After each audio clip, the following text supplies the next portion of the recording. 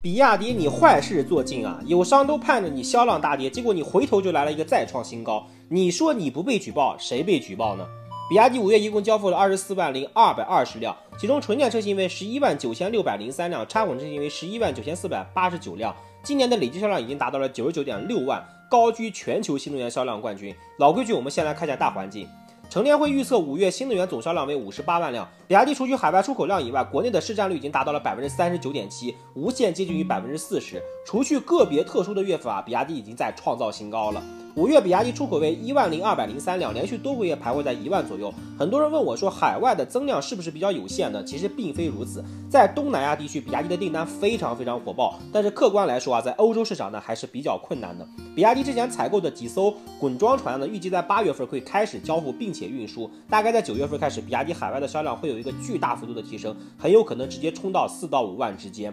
截止到5月底，比亚迪新能源累计销量已经达到了430万辆，低调到连400万的下线仪式都没有，连个可乐都没喝。不出意外的话，500万辆将会在9月份正式下线，届时比亚迪也会成为全球首个交付500万的新能源车企。比亚迪本月达成了一个特殊的成就，12个家族里面有11个家族的车型都突破了万辆，唯一一个没有破万的是谁呢？就是海豹。咱也不知道这是该哭呢还是该笑呢。比亚迪目前最强的阵营就是 A0级市场，海鸥加海豚加元 Pro 的这个组合实在太过于夸张了，吞下了接近于70%的市场份额。接下来我们看具体车型，汉捷都在5月回到了2万大关，达到了2万0387辆。汉 DM-i 冠军版的推出是比亚迪今年仅次于秦998的重大事件，汉的成功完全在意料之中。一方面打开了向下的空间，吸引了一部分雅阁凯美瑞的用户，但实际上他们真正在选车的时候还是会有更多的人去选择中高配的车型。另一方面，200公里的推出也直接改写了这些尴尬的处境。从这次的订单情况来看，汉 DM 系列的均价已经达到了24万之多非常夸张。目前汉 DM 的老款在终端还有一些库存，预计在6月份开始将大批量的交付冠军版的车型，最晚在7月，汉家族的销量会重新回到3万家。唐家族的情况跟我提供的情报基本是完全一致的，6月交付了11871辆。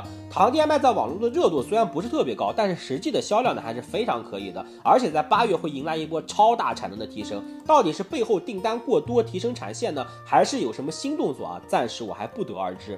宋家族的累计销量达到了38014辆，其中宋 Pro 为13000辆，宋 Plus 为24000辆。宋 Pro 冠军版上市以来，这个订单数据还是非常优秀的。新老同堂同步销售的情况下，新增订单呢依然是某竞争车型的好几倍，而且最近的日新增订单还在快速的提升当中。之后宋 Plus 呢也会把配置提得更高一点，来打一个价值的差异化。全体起立，秦家族眼里已经成为了比亚迪销量最高的车型43757辆，彰显了王者风范。秦 8DM-i 998的引流效果堪比网站。这里呢，我要再分享一个之前讲过的故事秦 998上市以来呢，进店量暴涨，这个数据呢可能无法量化，因为很多车主在看了秦之后呢，含泪买了汉和唐，不知道海洋网会不会默默的流下眼泪。原家族还是一如既往的稳定，5月交付了35815辆。元 Pro 换新之后呢，上市组成了一个最强的小车阵营，但说实话，它的竞争力呢还是要比海豚和海鸥差那么一点点。至于说元 Plus， 我觉得不用过多赘述了，等到8月份开始海外大量出口之后，它的这个销量数据很有可能会达到我去年吹过的那个数字。